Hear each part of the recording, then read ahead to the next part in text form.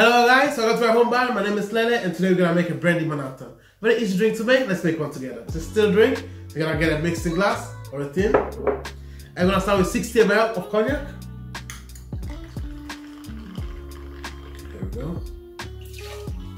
We're gonna add 20 ml of sweet vermouth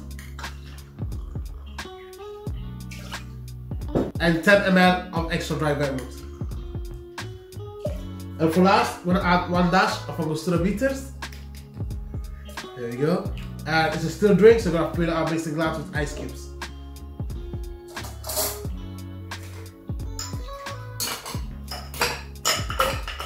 There we go. So we're gonna stir down our drink from 17 to 20 seconds to get the perfect ratio of dilution. Guys, and don't forget to like, subscribe, and comment to my videos. Thank you very much for your support. Let's make the drink. And here we go. We'll add some more ice cube to it.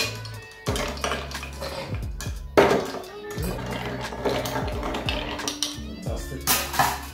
So, for julep, we're gonna strain our drink into our coupette. There we go.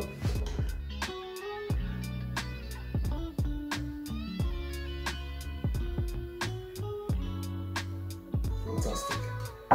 And for garnish, there'll be 1 Maraschino Cherry.